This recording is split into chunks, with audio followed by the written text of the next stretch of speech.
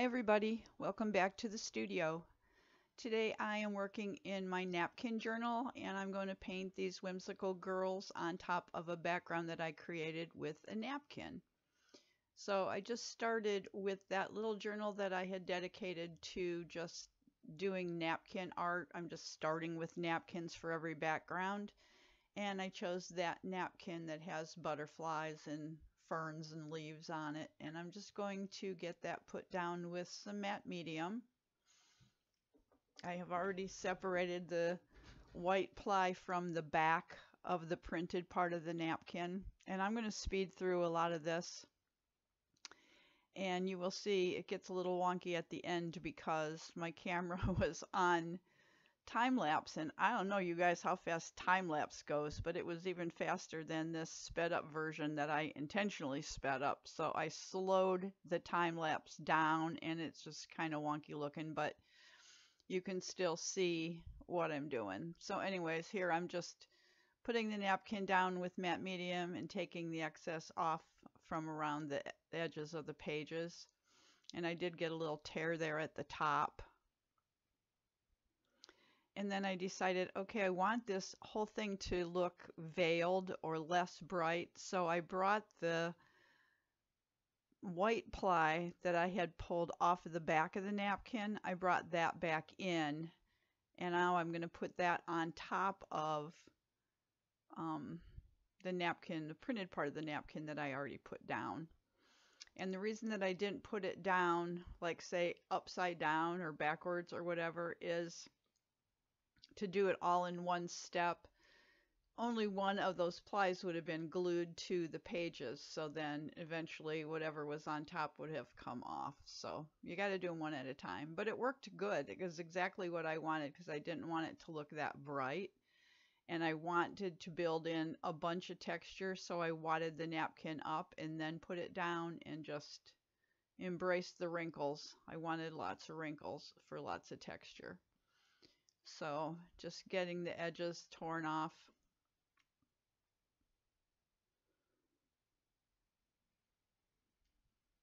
And it just looks a lot better. So then I decided it needs to be even lighter. So I'm just going to put some gesso down just to lighten it up pretty much overall, but just kind of in a random way. And I'm just kind of dry brushing. There's no liquid or anything in my brush, just the gesso. And I'm just going really lightly at first, hitting the tops of all of those wrinkles on the napkin. And then I went heavier around the edges. And now I have some glimmer mist in rose gold. And it has a lot of that shimmery mica in it, so you have to mix it up really, really good. But I just wanted to start bringing some color back in a more controlled way. I didn't want the bright colors of the napkin, but yet I still wanted to see parts of the napkin showing through the background. So I sprayed it, and then I took the sprayer out and flung some on there. And now I have some color wash in green tea. That's also by Tattered Angels. I love this stuff. And I'm just going to splatter that on with an old brush, like really splatter it. And the odd thing that I found when I was doing this is even with the matte medium on top of that napkin waste, the napkins still seem to absorb this color wash quite a bit, which I liked because it was just a real pale green. But what I'm trying to do is bring some color to the foreground that is in the napkin. So that's why I'm going with the kind of purple tone and the green. And I just wanted to smush that, and I felt like it needed some more, so I just took the sprayer out and used the end of the sprayer to dab some more on and dried it all off. And then back to the gesso, this time with my fingers, and just getting sort of a cloudy effect, wiping it back a little bit with the baby wipe. Now I have some modeling paste and a stencil, The stencil is by the Crafters Workshop, and I believe it's called Specimens. And I'm just going to get those images down in modeling paste. This modeling paste is really light and really fast and easy to dry with the heat tool. If you get it too hot, it does bubble up, which sometimes that's not a bad thing. You get kind of a raised effect, but it's nice that you don't have to wait for it to dry on its own. So I just decided to put that on each side. And now I have some high flow acrylic from Golden in green gold. And I'm just going to get some green in the foreground. And then I took my Stabilo All, my black one, and I'm just doing some mark making, just making some random marks. Most of that ends up getting totally covered up in the end, but I like to do it.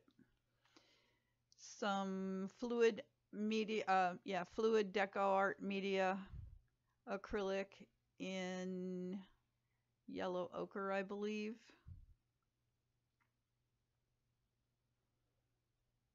And bringing some brightness. It's a little too bright, so I'll remedy that in a minute. Losing my grunge look, so I grabbed my graphite powder.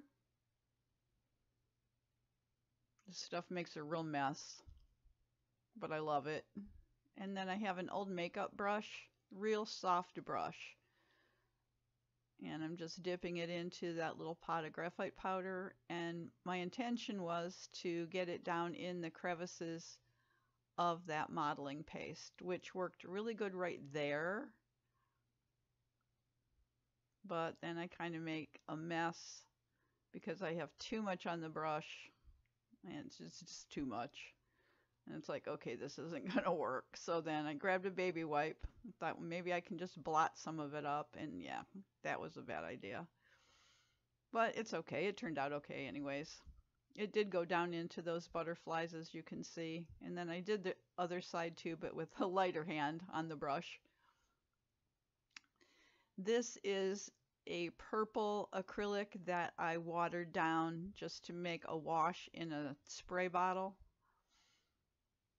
But I just decided to use the wash in my brush and get some drips going down the page.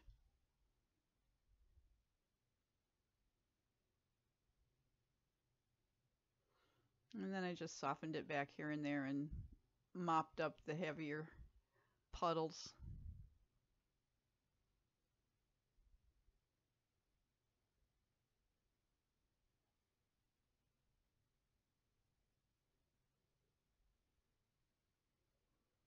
That leftover gesso on my mat there was just kind of calling to me, so I grabbed an old credit card and just decided to use it up and scrape it down the page and just get some white spots.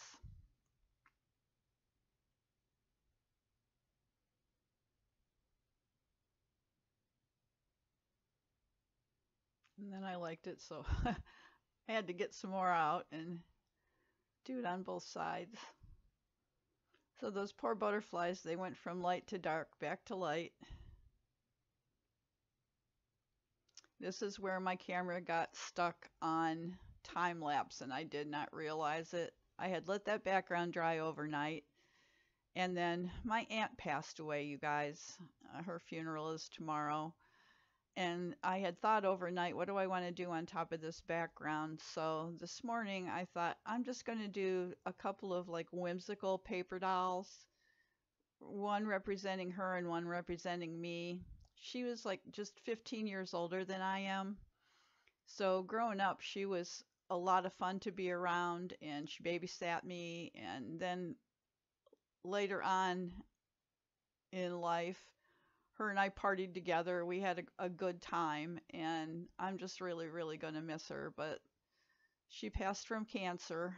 So anyways, not to dwell on the sad part, but I thought, okay, I'm just going to make a large paper doll on one side and a slightly smaller one on the other side, just to remember her and just because that's what I felt like doing. So I took a graphitone pencil and went around those paper pieces that I laid down, and now I'm just activating that graphitone with water. It's similar to charcoal, kind of a cross between charcoal and graphite, but it's water reactive and acts kind of like a watercolor, but you can see it made a really nice shadow and brought that figure to the forefront. And then her face was cut out of music paper, and I just grabbed the Neocolor 2 in, I think it's apricot, and I'm just muting back the pattern on the paper a little bit, giving it a little more of a flesh tone.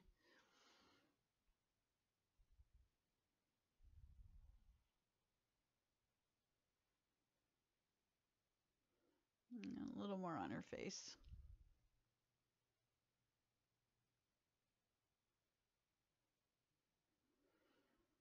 So then I grabbed that color wash again and did the sleeves, went over the sleeves with that color wash because the sleeves were not cut out. I just drew them on with the graphitone pencil. So the color wash is mixing with the graphite.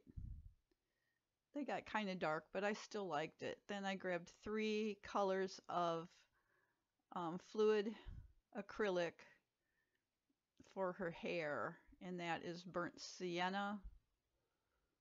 And on the right side is the shadow side, so it mixed with that graphitone pencil, and that worked well because I got an instant shadow there. And then I went with a burnt umber to get a little bit of darkness, and a slightly thinner brush, just a liner brush, just to get some darkness and lines in her hair and the shadow around her face where her hair meets her face. And these are by no means portraits, you guys. They're meant to be whimsical and just quick, fun girls. And then I used that yellow ochre just to get some lighter tones in there as well. I think it's actually yellow iron oxide, maybe. Transparent yellow iron oxide, not yellow ochre. Then I just used what was left on the mat on my finger just to get some color onto her skirt. This I wish I hadn't done, but I used that turquoise phthalo to do the bodice of her dress. And I don't know why I grabbed that, you guys, because it really doesn't go with the colors in the background or anything, other than I like it, but I wish I hadn't done it that color. But it is what it is. So it's down there now. And it's okay. I mean, it's a journal, so it's all right. And I just kind of played with the water in my brush and adjusted some of the shadows.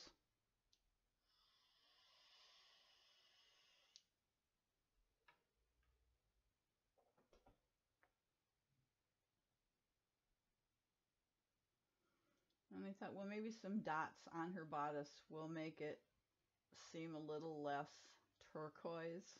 So I used the yellow again and put dots using my stylus. Sorry, I just moved my microphone away from my face. Used the stylus and just put some dots there on her sleeves and on the bodice of her dress.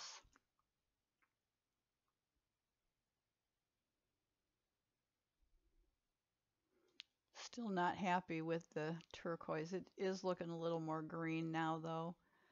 And then I just added some shadows and some wrinkles with the graphitone and activated it with that color wash instead of just water, and I got a little more of a green tone.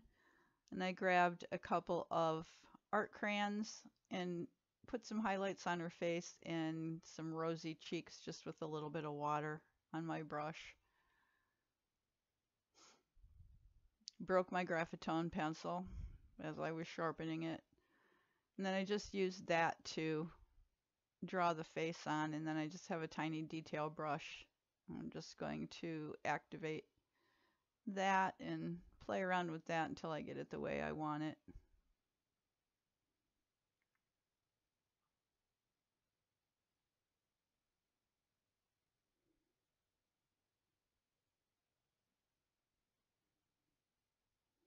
Once I get her done, I went off camera and just did the second girl. I was going to put dots. I did put dots on with my fine liner bottle, but they were too big.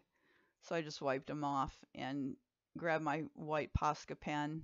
It's a fine line Posca pen, and added some white dots with that instead. And a couple little marks here and there, highlights, and she's basically done. So then I went off camera and did the smaller girl on the other side. And that's representing me, so she has kind of a sad look on her face. And then I had that little poem that seemed very fitting, and I went around the edges with that green oxide ink. So that's it, a quick one. I hope you enjoyed watching. Give this video a thumbs up if you enjoyed watching the process. Subscribe to my channel if you haven't already. I'd really appreciate it if you did that. And share this video out to your friends and your Facebook groups. And in the meantime, go make some art. Bye.